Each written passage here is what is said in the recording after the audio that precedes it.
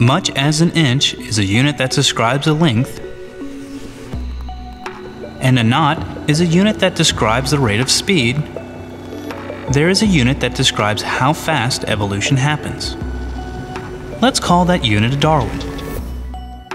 It describes how fast some aspects or characteristics of an organism changes. One Darwin is a factor of 2.7 every million years. This factor is often used to evaluate whether there has been enough time since the beginning of life on Earth for the evolution of all the species who have ever lived. The average rate observed in the fossil record is 0.6 Darwins, and the fastest rate in the fossil record is 32 Darwins. So any rates faster than this in observations of evolution would ensure that there has been enough time.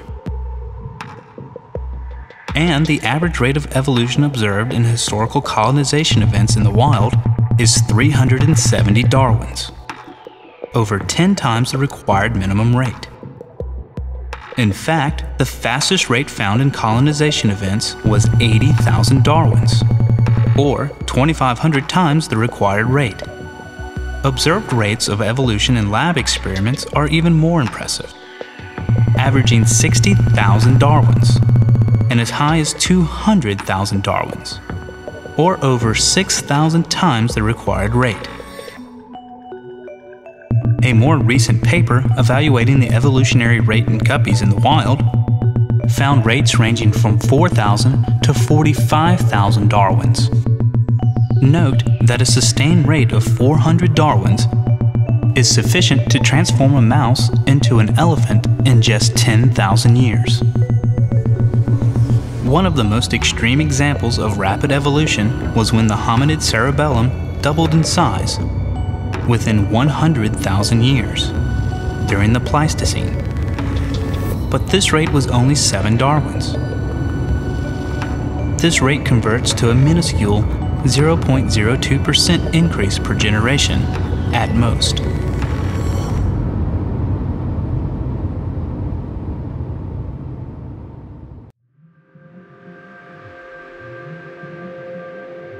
Watching a fetus develop reveals much about the ancestral history of that organism.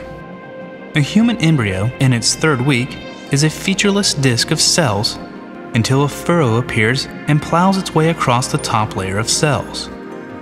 This is the primitive streak.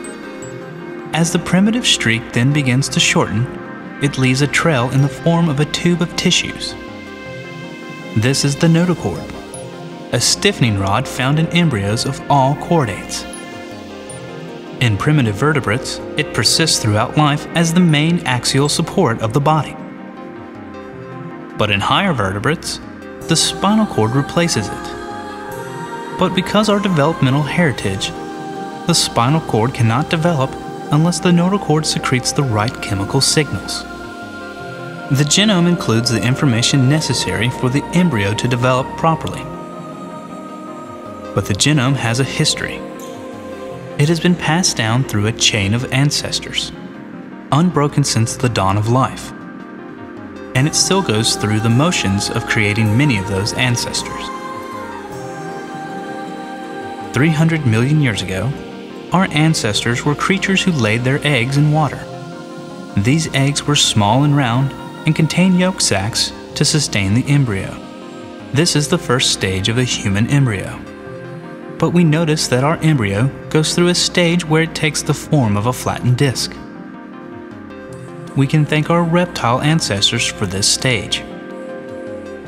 When reptiles started laying their eggs with new hard shells on land, the embryos had to be supplied with a larger yolk to feed them through a long period of incubation. In order to accommodate this larger yolk, the embryo itself became a flattened disc squeezed between the yolk and the hard shell. The human embryo no longer needs a yolk sac, but even after millions of years, each human embryo is rolled out to form a germinal disc, reptile fashion, before rolling up again. There are many more times in fetal development in which evolutionary history plays a role. Human embryos all have temporary pharyngeal pouches which echo the gill pouches of our ancient fish ancestors.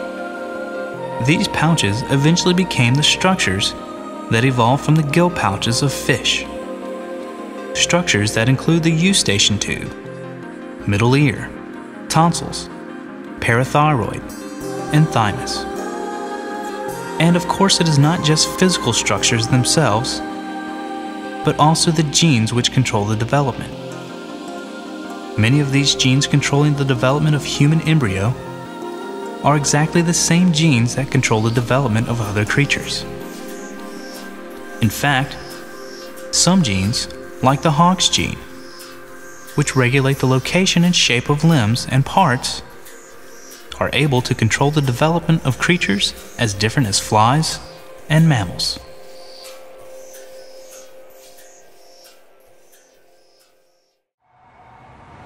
If every living creature on Earth descended from one species that could perform life's basic functions, replication, metabolism, etc., then not only should we inherit those functional capabilities, but we should also inherit the structures used to perform these functions. So a testable prediction of the idea of common descent is that all life should have similar structures that execute life's basic processes. And they do. Down past the cellular level and down to the molecules that support life's processes. All life on Earth shares the same molecules that allow life to function. Regardless of species, the polynucleotides, like DNA and RNA, polypeptides, like proteins, and polysaccharides, like starches and glucose, are identical.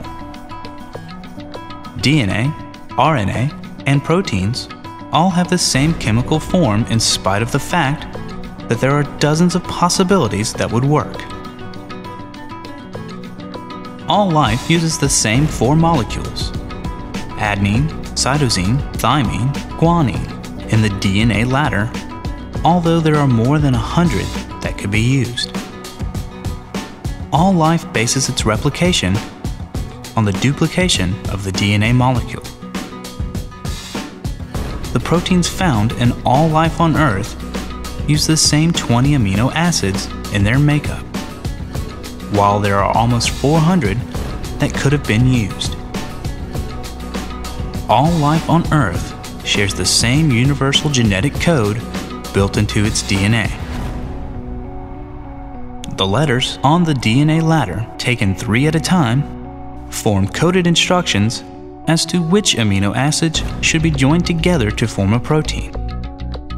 Every species on Earth uses the identical code to perform this function. Bacteria uses exactly the same code for making proteins that humans do. All life on Earth shares the same metabolic pathways. In all life based on cells with a nucleus, from amoebas to blue whales, glucose is metabolized in the same 10 steps, in the same order, using the same 10 enzymes. Thousands of new species are discovered yearly and have their DNA proteins sequenced examined. Nearly 50 million new bases are sequenced every day, and everyone is tested of the theory of common descent. It passes every test. There are enough different possible genetic codes, all functionally equivalent, and all using the same amino acids, for every species that has ever lived to have its own unique code. If there were no common ancestor from whom all life inherited this code, it would make sense to expect a wide variety of codes. This would protect each species from interspecies viral infections. The lack of variety indicates common origin.